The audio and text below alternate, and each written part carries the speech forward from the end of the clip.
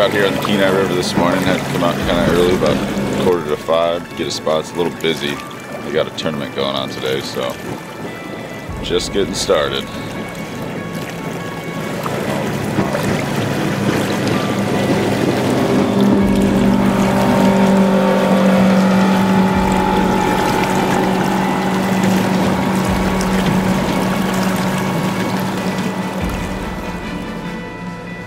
Hey everybody, Chris Schaefer coming to you from the Kenai Peninsula here in Alaska for the first time, because this is one of the most popular salmon fisheries in all of North America. The weather's starting to change. We don't have a full day of sunlight anymore. It's just most of the day, and guess what that means? That means silvers are coming in. Fish on. The silver! We're gonna come out here and do a little salmon fishing today, all for silvers. There still are a little bit of sockeye and pinks in the river, but we're out here for silvers today. Early morning silver bite. Like my eyes aren't even open yet, silver bite. A sunrise silver. We're going to show you how easy it is to catch them when you got good bait on the boat and you're with a good guide. We're looking for silvers today, but we'll get a lot of, we're going to catch a lot of pinks regardless. There's just too many of them.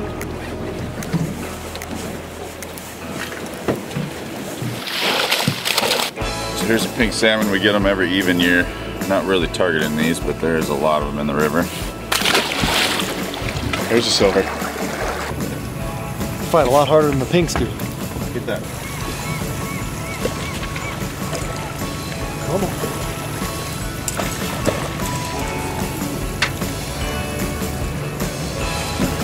Hey. Nice fish. First silver of the day here on the Kenai River. As you can see, it's still got some sea lice on it. I think I saw a couple right back here. We're only 5 miles or so from the ocean here, so you get a lot of fresh, bright silver. Is this an average size silver for around here? It's about a 9-pounder. 9-pounder? Nice female. So we're in the tidal area right now. These are sea lice. It takes them about 24 to 48 hours to lose when they get in the fresh water. So these fish came in on last night's tide.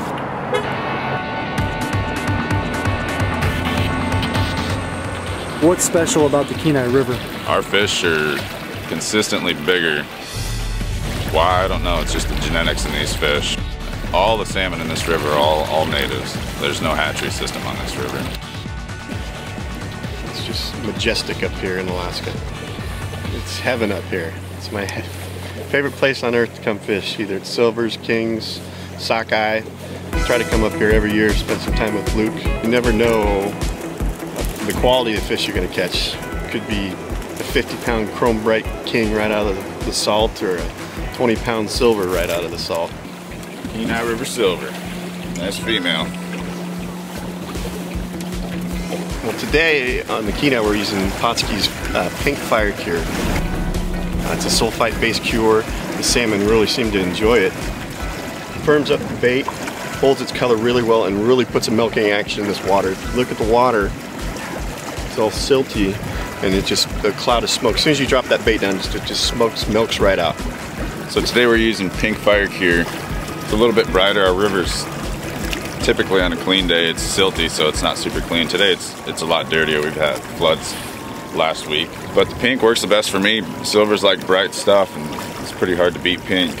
I want it to be right between sticky and gooey. I don't want it super gooey, but I want some scent coming off of it. And you need scent in this river, just with the water clarity. If you don't have scent, good scent, you're not going to catch fish. These eggs and divers are working today. Yeah. Pink is the color. Doesn't want to come in. He's going to have to. Here we go. Here we go. There we go. Another silver.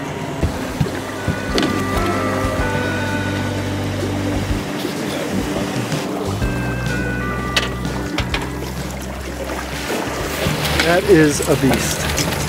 It's got a lot to do with the angler. This one's a male. Sea lice, good little fish. Pink fired cure roe. Like a 4-ounce lead, and we're getting bit right behind us. Another silver we're looking like here. See what happens when you leave the rod on the rod holder? You get bit. You don't believe this is a silver now.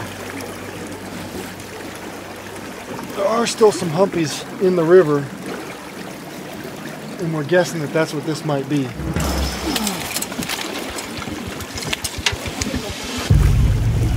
Male pink right there. See the hump? Oh, look at that. Well, the silvers, they like the slower, the 2.5 to 5 foot of water, not the fastest. And so we're on a corner right now, and we're on the inside of a corner, so we're just getting them as they cut the corner. Tide was at about 4 this morning, so we're getting all the fresh fish off the tide. And this is one of my favorite spots to be in the morning. But if you have the right spot, you'll catch fish. You can be 50 feet off below or above, and you can't catch fish, and that middle boat will catch fish. These inside slots where the silvers are coming up, there's just clogged with boats. Now, if you look down below us, you can see 4, 5, 6 boats within less than 100 yards. But you know what? That's what happens when you have one of the best silver fisheries in North America. Show 'em, baby. More silver on here. With the energy, and then you put the current together, it's a little tough to get them in.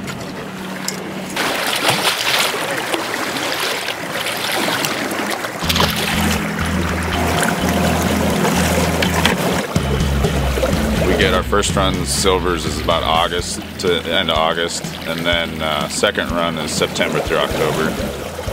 First run of silvers, they average 7 to 10 pounds, a little smaller. Our second run are about 10 to 14 pounds. We get a lot of 15 to 18 pounders that time of the year. Not as many fish, but there's not as many fishermen either, and the water's a lot lower that time of the year. Just hammered that. Woo! There we go. That's a nice one too.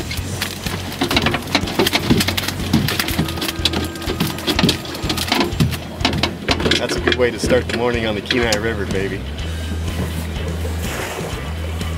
Nice little silver.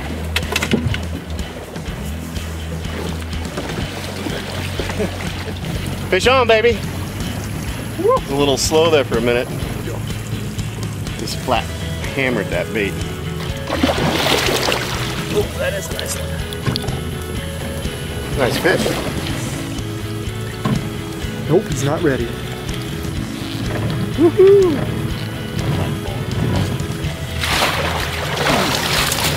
I'm looking for. That's what we're after today. Thanks, Luke. So we got a big male here. See the hook nose? That's how you tell if it's a male. The female just have a really round nose.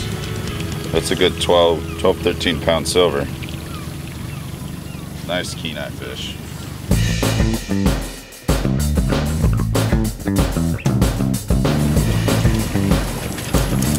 Show 'em, baby. We got a hot one.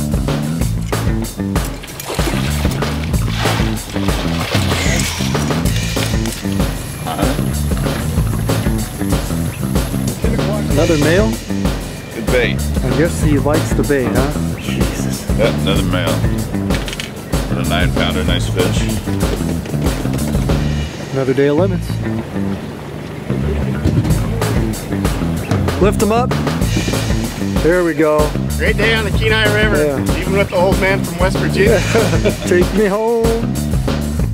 It shows what you do when you have a good guide, good bait, and it's fresh silvers coming through. So what we're doing 2 different things. One's jet planer and eggs, and then John back here's back bouncing. Each one's effective, some more than others some days, so we just try and mix it up so we know which one's producing more fish. Today it's been, jet planer has been a little bit more effective than back bouncing, but the skilled guy behind me is slacking a little bit.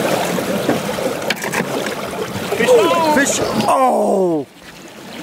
Good job. Oh!